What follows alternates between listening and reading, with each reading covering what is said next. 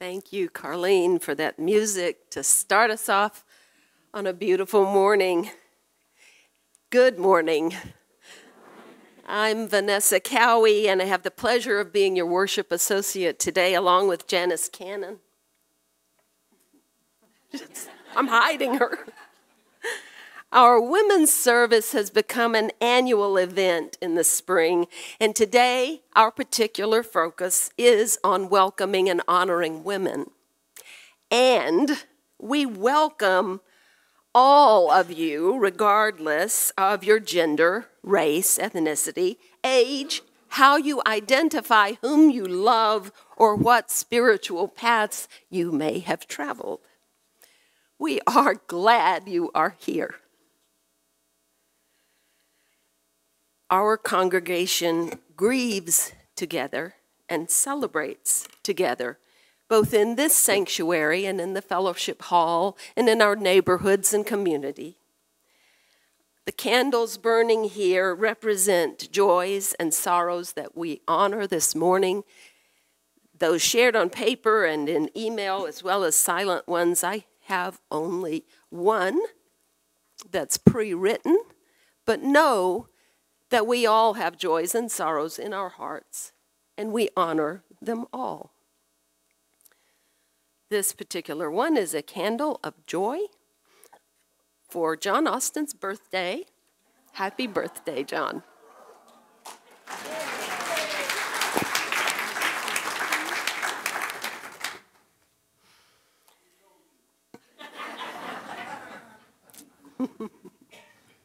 I'd like to recognize our minister, the Reverend Jillian, who is here in the sanctuary. And Donna Rayburn has an important announcement about our spring auction. Donna? Good morning.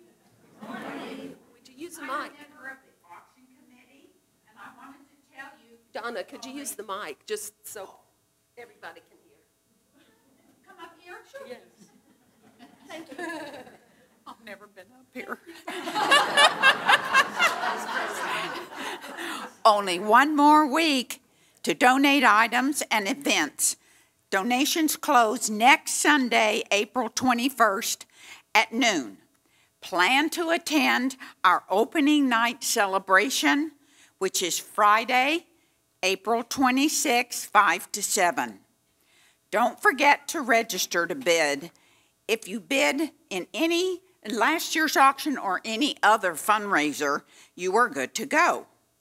Auction team members, hello, there we go, will be available after church and to answer questions and help you register.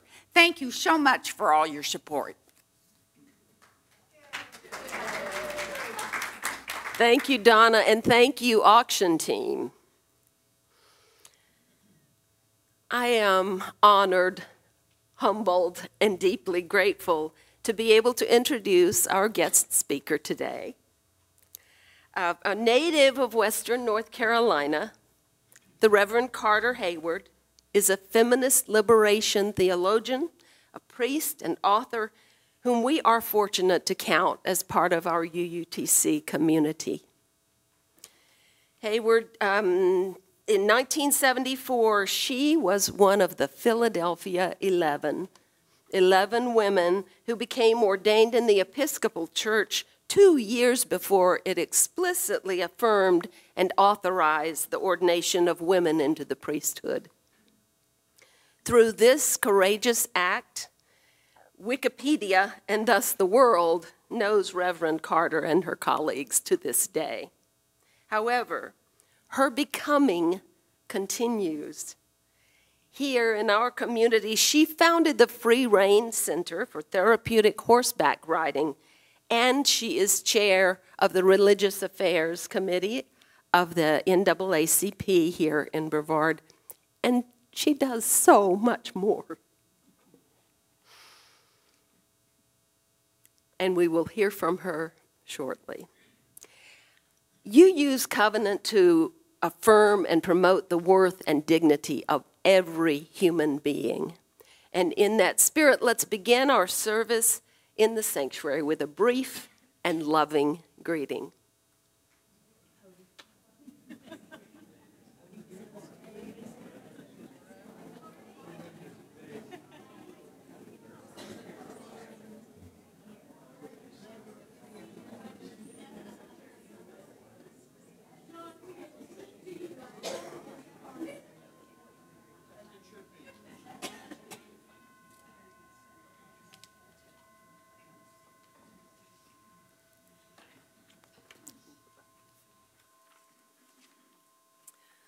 Good morning, I'm Janice Cannon, and I will be doing a slight introduction here. It's going to be a little different than usual, though. We'll talk about creativity, the ability to produce or develop original work, theories, techniques, or thoughts. A creative individual typically displays originality, imagination, and expressiveness. Creative thinking refers to the mental processes leading to a new invention or a solution to a problem, or even a new life path. I'm going to add to the words mental processes by including the ability to recognize and utilize synchronistic events, also known as guidance from the universe. And I'll also include the word courage, because our theme today is courage in creativity. Much attention is paid to creative ideas and the outcomes, but the internal process of the creator isn't discussed that much. Our first choral piece is Song of Miriam, written by Elaine Hagenberg, the woman who also wrote a UTC favorite, Oh Love. You know which one I mean? The text for Song of Miriam is by Rabbi Ruth Zone, who uses a metaphor of music to describe the process of undertaking a new creative path. She speaks to the self-doubt, the light, and the courage of all women. Before we sing, I will share with you the creative process for parts of this service. We have been gifted with the energy, courage, and downright persistence of each of our participants, Carter, Vanessa, the 10 women in the choir, Carlene, and myself. The interdependence of all these women have created what you are experiencing today. There wasn't much discussion between Carter, Vanessa, and myself about the service in our initial meeting. We only mentioned creativity as the topic. But a few weeks later, when we finally met to collaborate, it turned out we were all on the same page. How did that happen? Choosing the music for this service was another perfect example of synchronicity.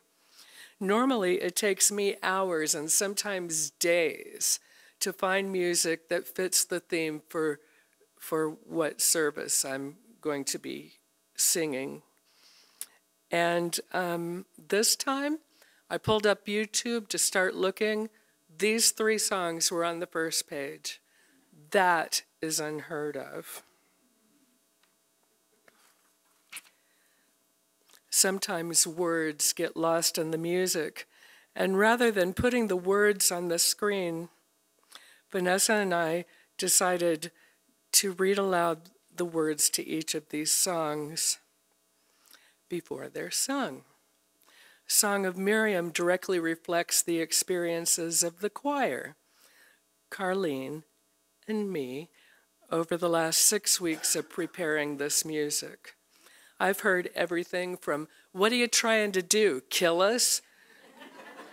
And several people saying, I don't know if I can do this, including a 50-year master's degree pianist. Needless to say, she did it, we did it, you're going to hear it. But as we practiced over the weeks, I watched with awe, touched to the core, as all of us rose to the occasion to learn this difficult music. Here are the lyrics to Song of Miriam. I stand at the sea and turn to face the desert, stretching endless and still. My eyes are dazzled, the sky brilliant blue.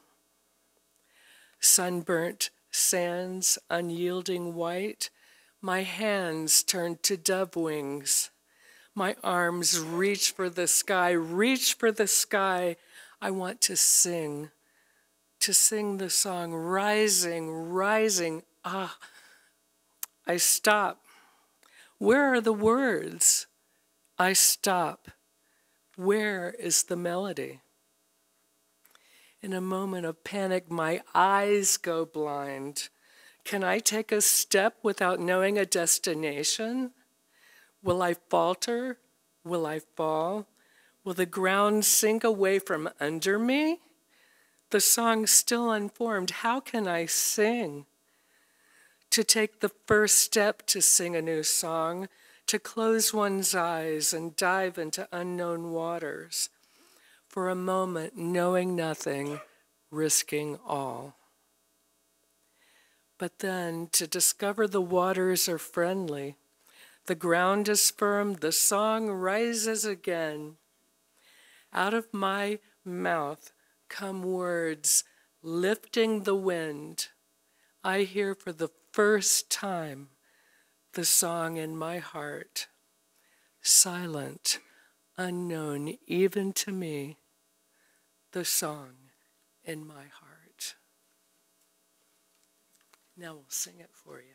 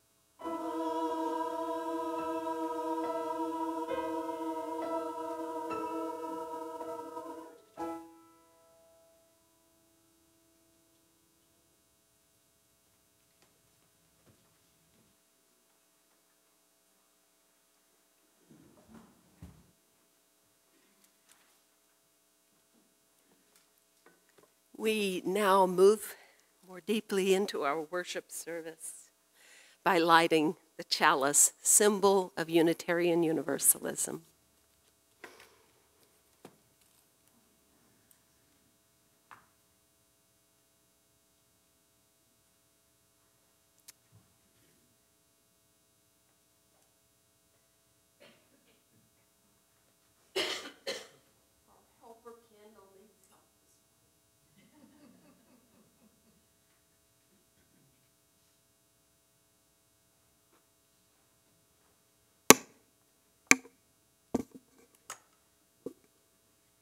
We have unison words by the late Reverend Betts Wieneke, who founded the UU Church in Live Oak, California, and we thought these words were very appropriate.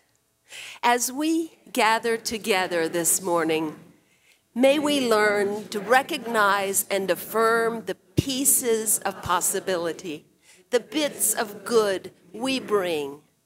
May we encourage rather than control, love rather than possess, enable rather than envy, allowing our individual gifts to weave a patchwork of peace, the soft, deep blue of sensitivity and understanding, the red energy of creativity, the white heat of convictions, the risky, fragile green of new growth, the golden flashes of gratitude, the warm rose of love.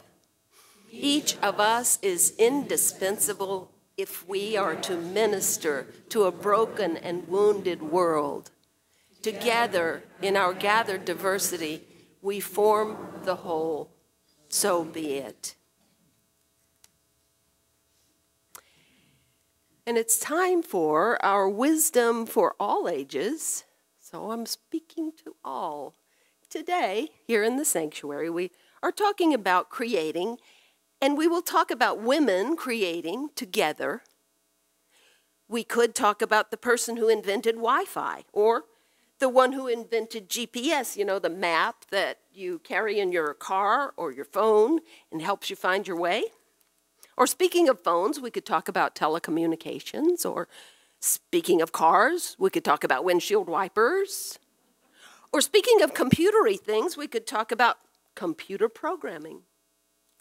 And if we talk about any of those things, we'll be talking about women, because women brought about each of those things. But we're going to focus on one particular woman named Wangari Maathai. We're going to be reading the story, Wangari's Trees of Peace.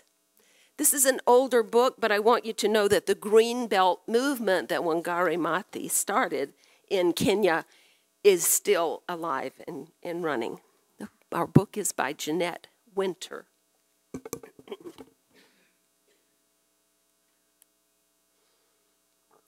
All right.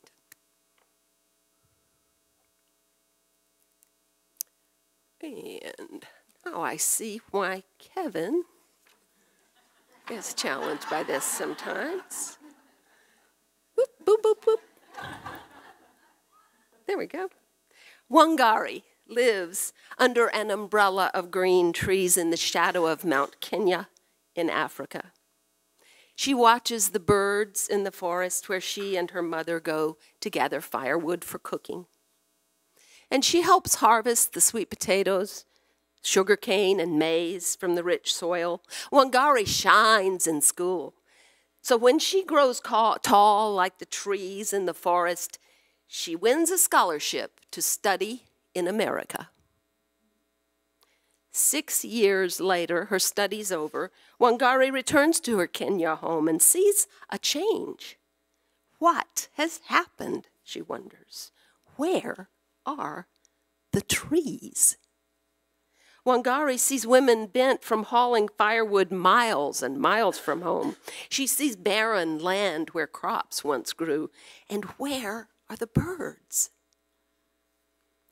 Thousands of trees have been cut down to make room for buildings, and no one planted new trees in their place.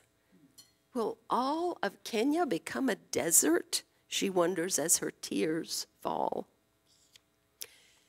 Wangari thinks about the broken, barren land and thinks, I can begin to replace some of the trees, so she starts with 9 seedlings. Watching the seedlings take root gives Wangari the idea to plant more, to start a farm for baby trees, a nursery. In an open space, she plants row after row of the tiny trees. And of course, the next thing to do is to gather with the other women. She gives each one a seedling. Our lives will be better when we have trees again. We are planting seeds of hope. The women spread out over their village, planting the tiny trees in long rows like a green belt stretching over the land. The government men laugh. Women can't do this, they say. It takes trained foresters to plant trees. The women ignore the laughter and keep planting. They are able to be paid a small amount for each seedling still living after 3 months, the first time they have earned money. Word travels like wind rustling through the leaves about the green returning to Wangari's village. Soon, women in other villages and towns and cities in Kenya are planting long rows of seedlings too. But the cutting continues.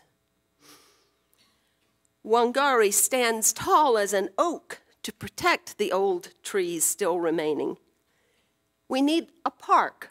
We need farms more than we need an office tower. We need water, clean water. But the government men of Kenya disagree. Wangari blocks their way, so they hit her with clubs. They put her in jail. And still she stands tall. Right is right, even if you're alone.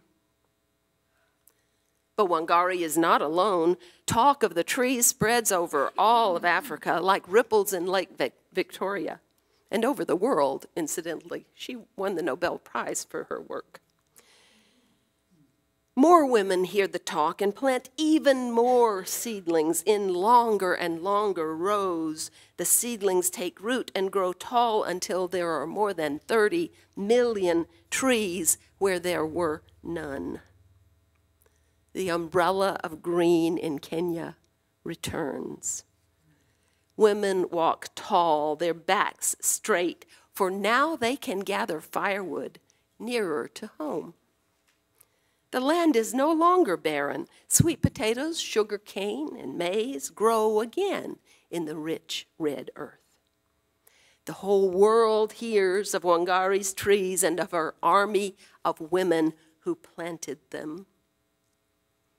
And if you were to climb to the very top of Mount Kenya, you would see the millions of trees growing below you and the green Wangari and the women brought back to Africa.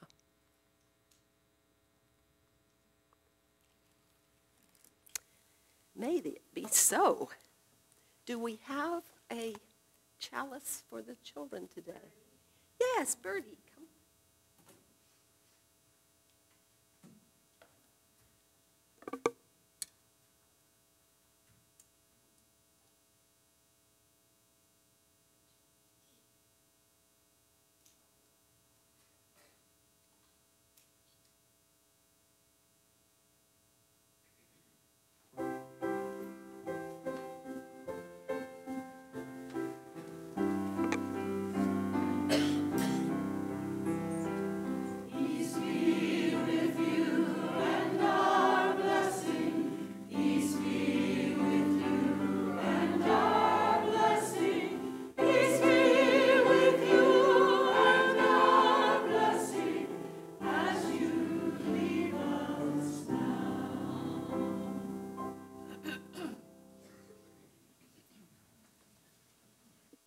Today, as we've said, our theme has to do with courage.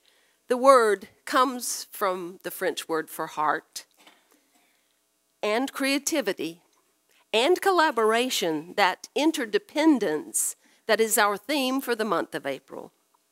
Paraphrasing our chalice lighting words, we bring our gifts, not just from our wallets and purses, but from our hearts to this sacred place. Out of our many colored gifts, the red energy of creativity, the white heat of conviction, the fragile green of growth, we create a patchwork quilt of peace, a rainbow tapestry of loving justice. So we don't ask this of our visitors, unless you really want to, but please, the rest of us, let's be generous as we're able and contribute as our ushers pass the baskets. If you place cash or a check into the envelope, that goes to our charitable partner for the month of April, the Children's Center. And if we could get that slide back, thank you. Cash or checks in the basket itself will go directly to UUTC to support its mission. And know that your gifts are received with much gratitude.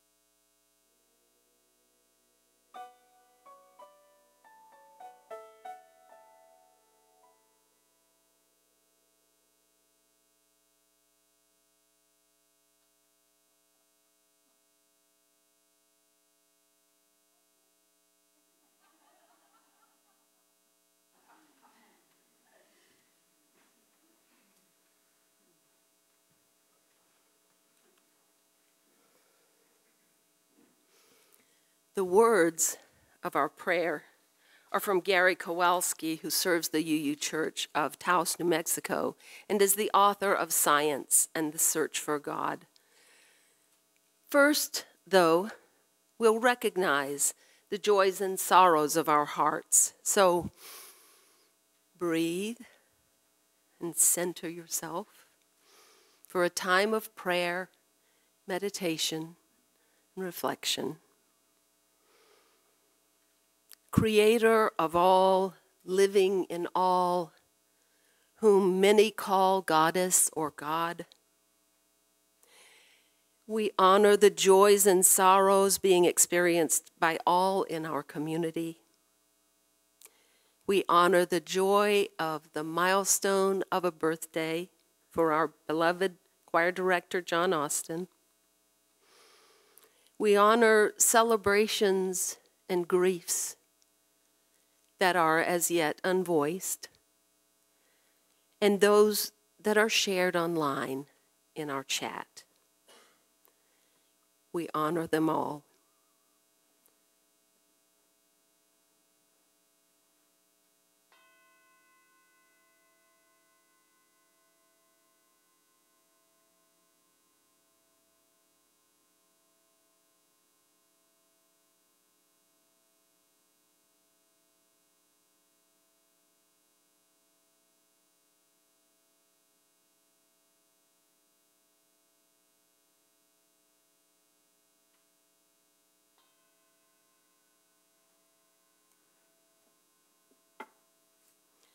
Our time is short here on the earth.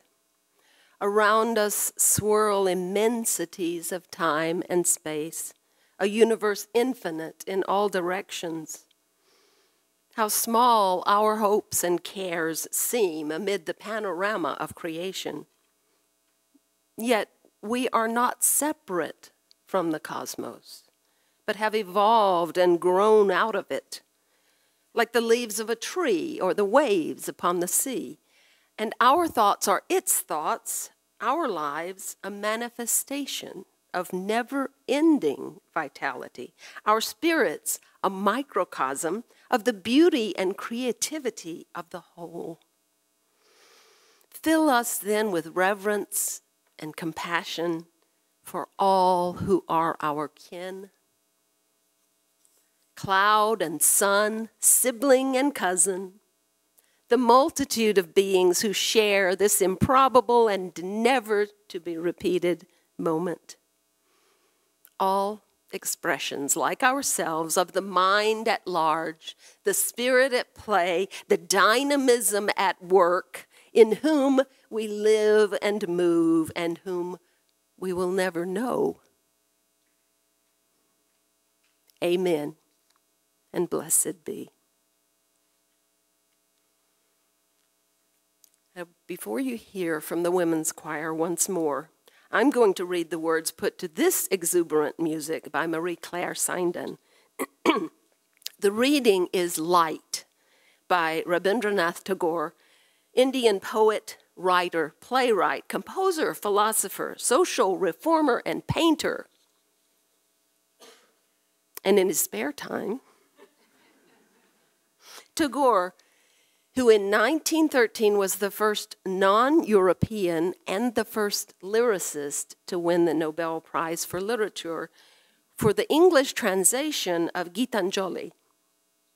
In Gitanjali 57, Light, we hear a soul opened to the energy of the universe, the light, mysterious and miraculous, reflecting the way women like Wangari Maathai and others, tune into each other and their natural surroundings and the universe, reaching beyond the limitations of their individual thought. And here is Tagore's love song to the universe. Translated into English, Gitanjali means song offerings. Light.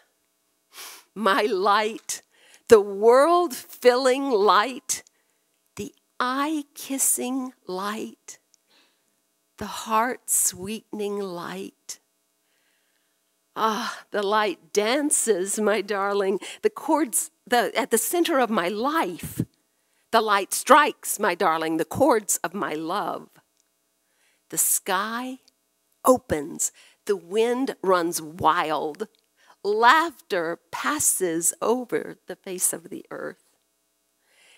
The butterflies spread their sails on the sea of light. Lilies and jasmines surge upon the crest of the waves of light. The light is shattered into gold on every cloud, and it scatters gems in profusion. Mirth spreads from leaf to leaf, my darling, and gladness without measure. The heavens' river has drowned its banks, and the flood of joy is abroad. And now, light.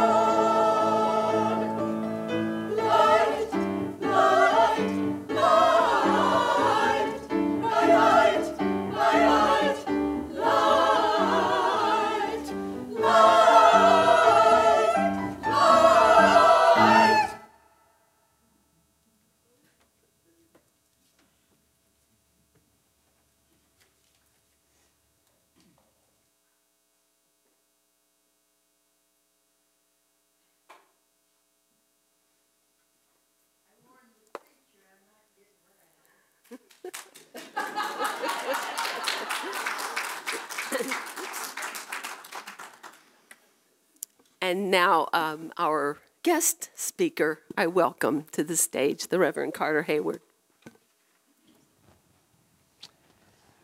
Well, wow.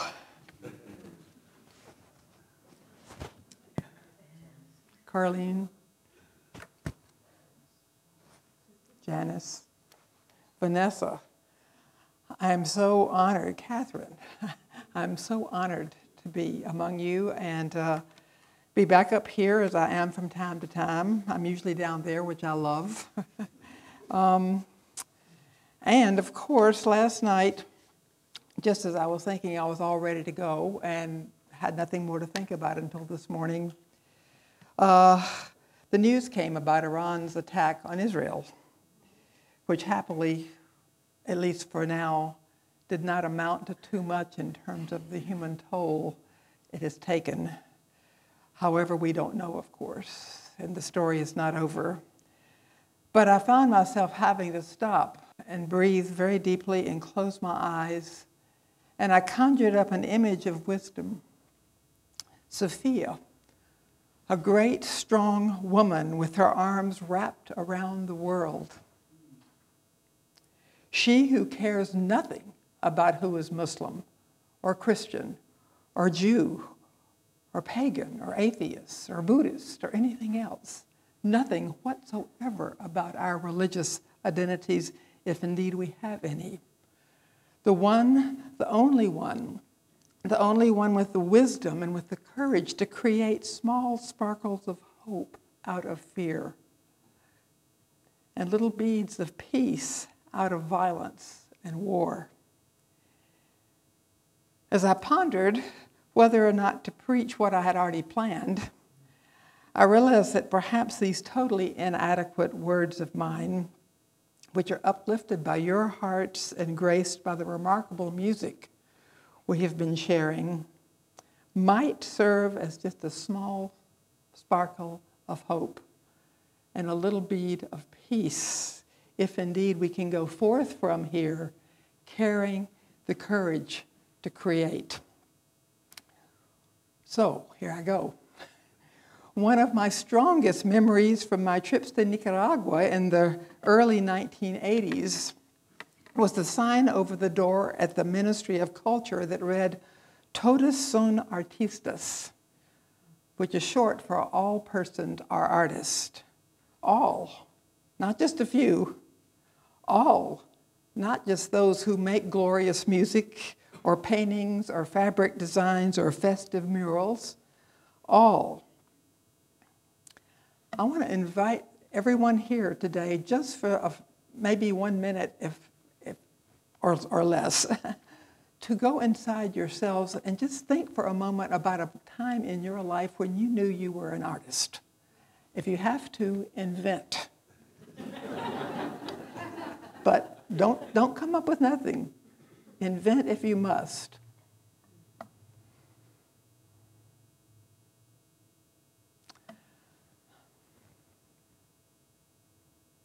Okay. Something I treasure about my still young experience of Unitarian Universalism is that somehow everything seems to connect with everything else.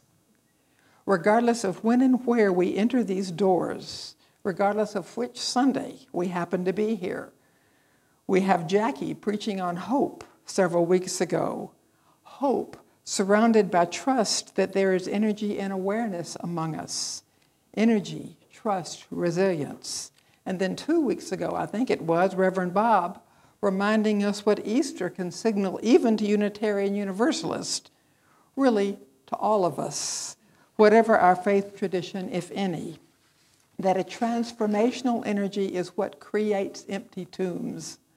A transformational energy is what creates empty tombs and brings new life. Shall we say hope?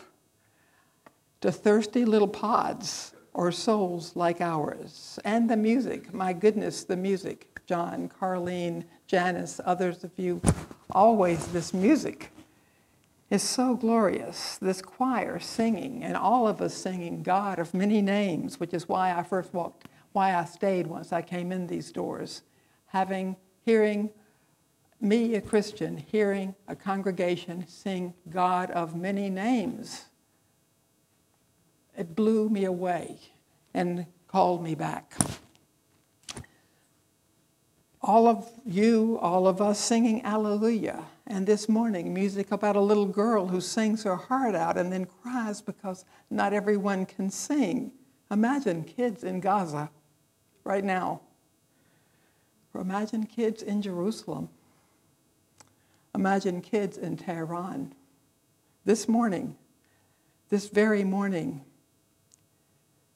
And then we hear about the light around us, between us, over and under us, within us, the light inspiring our music, inspiring our hope, inspiring our transformational energies. And now today, our courage as citizens of this terribly confused nation, with its thousands upon thousands of confused counties and communities like ours. Now, when Janice asked me to speak on women's creativity, I paused and found myself deep inside wondering, well, why just women? Why not just plain creativity? Because certainly it transcends gender. So I am going to speak on women's creativity, but also creativity, and you'll see how they come together very quickly. Creativity is the first sacred act, of course. The first sacred act. Sacred and divine and quite human and other creaturely. Creativity. But remember, creativity can serve evil as well, and has too often in our collective global history done so as musicians played Bach and Wagner while people were gassed in Germany, and white Christians sang and danced at public lynchings. I've seen pictures of it, I'm sure you have too. White Christians singing and dancing at public lynchings of our black neighbors. So creativity is a morally neutral capacity arising out of and serving good or evil depending upon its context, its doers, and its effects. So in realms of art and creativity, as everywhere else, we must be on moral alert. How we must never lose sight of the justice love to which we aspire morning by morning and day by day. An interesting character I met while sorting out definitions of creativity was one William Childs, a contemporary, maybe about my age, maybe younger, about whom I could find little other than some short essays he wrote on golfing and home repair, and quite a few on creativity itself, including one piece in which he said that the 4 pillars of creativity are wonderment, courage, authenticity, and curiosity. And I thought, that's not bad. Wonderment, courage, authenticity, and curiosity. At the end of each of these essays, Childs describes himself as a right-brained creative making his way in an overcrowded left-brain world. I rather like that, and I really liked these pillars of creativity: wonderment, courage, authenticity, and curiosity. It's important to realize that in a patriarchal, overcrowded, left-brained world, it is often women, and also often misfit, odd, we might even suggest queer men who are most often creative, people who must draw deeply from wellsprings of wonderment, courage, authenticity, and curiosity to survive, simply to survive, whether at the palette or on the keyboard or on the stage or at the stove or at the sewing machine or in the factory trying to make pieces fit or in the barn trying to stitch together the old saddle, because who can afford a new one? Creativity. Very often women and queer men have to lean into and produce out of their creative wellsprings in order to survive, sometimes bodily, often psychologically, and I would suggest always spiritually. My Black colleague, social ethicist Katie Geneva Cannon, has said that in America, Black women's creativity has always been making ways out of no way. Black grandmothers and Black mothers, Black aunts and sisters making ways out of no way, planting, gathering food, cooking, sewing, bartering with neighbors, concocting herbal remedies for what ails them and their children, calculating expenses for their families' well-being, as often as not creating ways out of no ways to survive, from slavery, through servitude, in hunger and sickness, and hopelessness and impossible situations, making ways out of no way to keep bodies and souls alive. I think Childs had it right. For any one of us, for all of us, for Black women and all men and gender-fluid siblings, our creativity is born of wonderment, of courage, of authenticity and curiosity. It is a dimension of who we are that we and others must cultivate and tend as long as we hope to be able to drink from its wellsprings. Now, undeniably, some people are born creative. We know that. Mozart, Clara Schumann, Stevie Wonder, Dolly Parton, Celine Dion are among the child prodigies we know about, we've heard about, we've experienced their creativity. Most prodigies in arts and sciences, geniuses with numbers, strings, paint, are mostly unknown to us. Who among us has ever heard of the Black German child Achim Kamara, a 2-year-old violinist who gave his first concert in Berlin when he was 3 years old? Or the white American child Jacob Barnett, who entered Purdue University at age 10 and published his first book in physics 3 years later. Children whose creative intelligence was born in their bones. Even such prodigies, however, need to be nurtured. Their creativity needs to be encouraged and shaped. How much more so the rest of us, people who need to be encouraged, even to imagine that we are artists. How do we do it? How do we nurture creativity among ourselves, our own and that of others? In her poem, upon which Elaine Hagenberg based the Song of Miriam, which we have just heard, Rabbi Ruth Zahn offers us clues, and I will get to the poem in a minute. But first, a word about Miriam herself, and this gets me all hot and bothered. And this from renowned Hebrew scripture scholar Phyllis Tribble, who was at the seminary where I studied as a younger seminarian, Union Seminary. I quote now from the Jewish Women's Archives. Miriam is best known for helping to deliver Moses at the Nile River and leading the Hebrew women in singing, dancing, and playing drums after crossing the Red Sea. Later, she and her brother Aaron challenged the actions and the authority of Moses. She understands leadership to embrace diverse voices, female and male, but the price of speaking out is severe. God punishes her, after which she never speaks again, nor is she spoken to. Centuries later, Prophecy remembers her as the equal of Moses and Aaron in representing God before the people, and as the inaugurator of a performance and composition tradition of song, drums, and dances in Israel. Leaving aside just for a moment the assertion that God punishes Miriam but not her brother Aaron for challenging male authority, that is their younger brother Moses, let's imagine this young woman Miriam, whom the poet Ruth Zahn envisioned standing at the sea and turning to face the desert, stretching endless and still. And these give us, I think, our clues for how to encourage one another and be encouraged ourselves.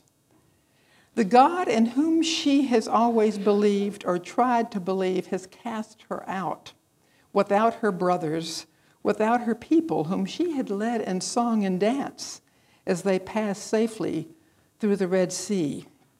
No thanks to the patriarchal deity, Miriam stands alone at the edge of the sea, facing the endless and still desert. Remember here Katie Cannon's statement that Black women's creativity is making ways out of no way?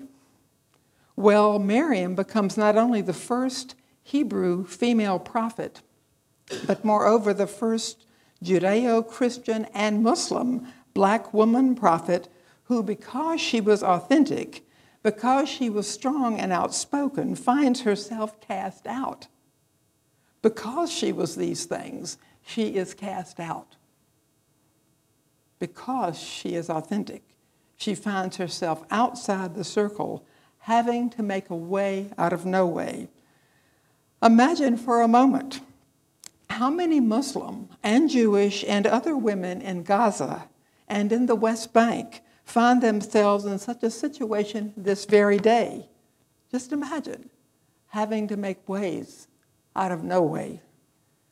According to the poet Ruth Zahn, in this moment, Miriam's eyes are dazzled. Her hands turn to dove wings. Her song begins to rise within her. Her eyes go blind. And she asks, will I falter? Will I fall? Will the ground sink away from under me? Her song still unformed. She asks herself, how can I sing? Miriam has been filled with wonderment and now with fear. So only her courage can enable her to take the first step towards singing a new song. What her courage involves is closing her eyes and diving into unknown waters, and for a moment knowing nothing, risking all. That is her courage and her curiosity, and it is always ours when we are most creative. Diving into the unknown, knowing nothing, risking everything. And because of her willingness to risk and to dive into unknown waters, Miriam discovers the waters are friendly and the ground is firm, and the song rises again. And according to the poet, Miriam hears for the first time the song that has been in her heart, silent and unknown even to her. This part of the story, the poem, in which the courageous Miriam discovers herself in friendly waters and on firm ground, may stretch your imagination as it does mine, beyond the pale perhaps, since so often courageous Black, brown, immigrant, queer, and other outsiders do not find themselves in friendly waters. Unless, and this is a big unless we discover ourselves among sisters and brothers and siblings and allies, including very often strangers who share our values and who are willing to share our journey or take us in. It is that collectivity, our finding one another, that gives us the strength to find that song within us, I believe. And that may be a part of the poem that the Rabbi Ruth Zahn left out or leaves to our imagination. Because I don't think we can count on finding friendly waters when we dive into the unknown. We might. It might be a wonderful, lucky day for us, but then again, we might not. The poem and the Song of Miriam urge us to open our eyes to our allies, wherever we may find them, our friends, those who will accompany us, those who will tell us to keep our courage, men and women like the great Bishop Bob DeWitt, who ordained the 11 women, who ordained us all and always wrote us, keep your courage. Every letter was signed, keep your courage. This is a story of creativity, sparked in Miriam's case by a young woman's abuse and suffering, her authenticity, her wonderment, her curiosity, her fear of the unknown, and her great courage to dive in regardless and find allies who would encourage her and accompany her across the desert or take her in and give her shelter. But now, as I move towards some closure in a couple of minutes, I would not be my authentic self if I did not say something about this God who has punished Miriam by casting her out of her community, including out of her relationship with her brothers, Aaron and Moses, the one she saved. Imagine that. She saved the life of the baby Moses, and now she is cast out and he is left in God's inner circle. What is she supposed to say? Thank you? What is he supposed to say or do? Nothing? This, I remind you, this God we're hearing about here, who cast Miriam out and saves Aaron and Moses for greater purposes, presumably in his patriarchal design, is the same God who later in Hebrew scriptures instructs Abraham and his wife Sarah to cast their maidservant Hagar and her son Ishmael out into the wilderness to fend for themselves, and Hagar has to make a way out of no way. And is often considered by black women, their first, black American women, their first prophetic figure. Hagar, Genesis 16 to 21, you'll find about Hagar. This is also the same God who instructs Abraham to kill his son Isaac, because God somehow wants proof of Abraham's loyalty and who changes his mind only at the last moment, Genesis 22. This is the same God who allows the warrior Jephthah to kill his daughter, because Jephthah has promised God he will slay his only child if God will just allow him victory, military victory over his enemies, Judges 11. Moving on into the New Testament, and what many Christians believe is the bedrock of Christian faith. This is the same God who sacrifices his son Jesus on the cross, thereby purchasing salvation for all Christians, or perhaps, if we are more universalist, all people. What kind of God is this? I have to ask. Surely not one in whom justice-loving universalists, Unitarians, Christians, Jews, Muslims, or anyone else can put our faith and expect kindness or mercy or forgiveness or any other spiritual gift that can heal and liberate or generate in us the courage to really create. Who the hell needs or wants such a God? So a word here about who or what really God is as a sacred source or a moral beacon. Here toward the end of a sermon in which the best I can offer you is my interpretation of readings, lyrics, and so forth, let me make one statement of objective fact. I believe it is a statement of objective fact. Hebrew scripture, like the New Testament and like the scriptures of all primary patriarchal religions in this world, were composed by those men given authority by their religious communities to make pronouncements of truth, especially regarding God, who was held up as the ultimate author and arbiter of truth, religion, morality, rules, and so forth. That is a fancy way of saying that the Bible was written by men to support the authority of dominant race and class men in service of their male God whom they have concocted in their image. That is a fact. Amen. Patriarchal religious imagery, including images of God, can and often does have little, if anything, to do with justice making and with love among humans in communities that include women and children and animals and non-dominant human males, not to mention all those other people who live outside our communities. We need to be clear that the biblical presentations of Miriam were written by men to support the authority of men and of their patriarchal God. Miriam's fate would have been as much a non-issue for these men and their God as pregnant women are to the Supreme Court of the United States.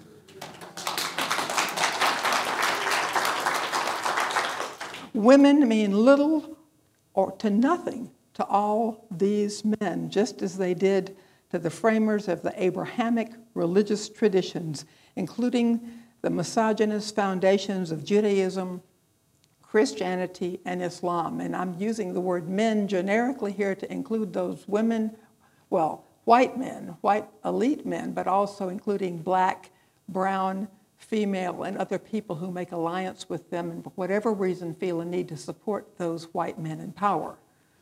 So that's why we have a lot of women who do not seem to love women very much, and a lot of black people in our society who don't seem to love black people very much or identify with them, and so forth and so on. But you get my meaning. It's still a largely white, elite, male-dominant class who would like to rule over all of us and certainly shape our religious traditions. From my earliest days in seminary, I've known that good preachers spend as much time preaching against the text as for it.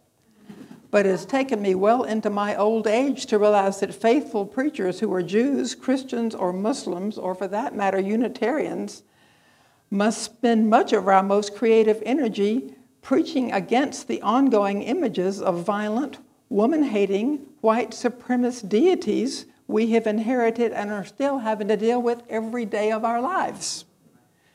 This is a violent deity who oppresses women like Miriam because we dare to speak up and claim our own bodily integrity, a contemptuous deity who supports and tolerates the abuse or neglect of brown or black or Asian or immigrant or gay, lesbian, trans, other queer people, poor people, differently abled people, or animals on this earth. If this deity exists, he is not worth our bother. But yet we must bother because there is so much power that he still rules over us in this country and elsewhere in the world. In this context, our best spiritual energies, that is, our most courageous, creative spiritual energies, which root and ground our moral power, will always be on behalf of the justice-loving, transformative powers that move us to rebel against such violent deities and the people who worship them. In closing, I call us back to the water's edge and ask you to join Miriam and me in facing the desert, which stretches endless before us, say between now and November. Can we be our most authentic selves? Can we acknowledge the fear that all people of goodwill and good sense experience today? That is to say, we're not in touch if we're not afraid. Can we just let this be in the sense of keeping us honest and on our toes, alert? Can we allow ourselves to be guided by our senses of curiosity and wonderment and see where these openings may lead us together? Can we draw our courage from those who have gone before us and those who go with us now? Can we and will we look to each other for strength and hope and the courage to create? Sisters and brothers and siblings, let us turn our backs on the God who has cast us out. And as a brother from Nazareth once suggested, let us walk away from all violent, obscene images of God and of those who follow such a God, and let us shake the dust from our feet as we go. I love that image. That says to me, you know, it's a very sort of polite, non-obscene way of saying something. So on we go, shaking the dust from our feet, working, praying, singing, dancing, moving on together. We will find our way. Regardless of what happens, we will find our way if we are together, sisters, brothers, siblings. The water into which we dive will be friendly because we will find one another there. And the ground on which we stand will be firm because we will be standing together on it. And we ain't going to let nobody turn us around. We ain't going to let nobody push us around and turn us down and stomp our movements for justice, love into the ground. Amen. Amen. Thank you.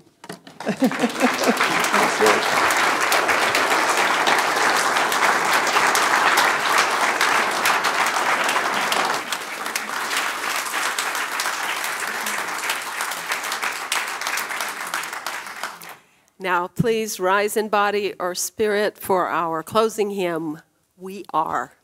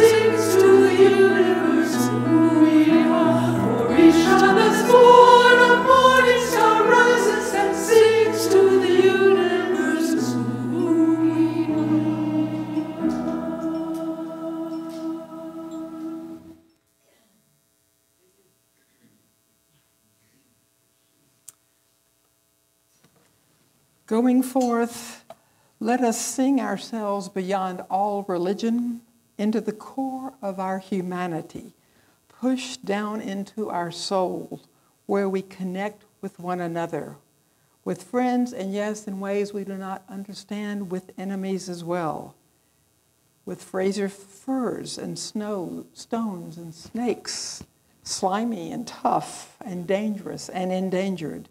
Every one of us here, all of us present, in the beginning, together, where it all starts in these wildly creative bursts of energy like stars and imagination. Go well. Amen.